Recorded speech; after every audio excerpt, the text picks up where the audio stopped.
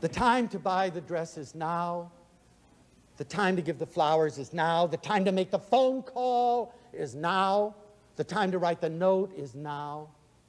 The time to reach over and touch them is now. The time to say to them, you're important to me. You know, sometimes I seem to forget, but I don't. My life would be pretty empty without you, with no strings attached, is now. During the Vietnam War, one of my lovely students came in and put a poem on my desk. And I want to share this with you because it's a very poignant one. She called it Things You Didn't Do.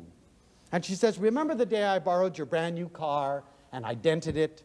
I thought you'd kill me, but you didn't. And remember the time I dragged you to the beach and you said it would rain, and it did?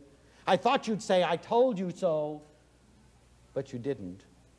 And the time I flirted with all the guys to make you jealous, and you were. I thought you'd leave me, but you didn't. And the time I spilled blueberry pie all over your brand new car rug, I thought you'd drop me for sure, but you didn't.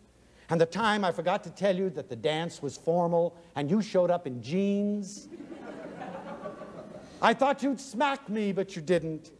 Yes, there were lots of things you didn't do, but you put up with me, and you loved me, and you protected me. And there were so many things that I wanted to make up to you when you returned from Vietnam, but you didn't. That's a hard way to learn that love is lived in the now. It's a hard way to learn that you buy the dress now, that you write the note now. But you know, we have another chance. She doesn't.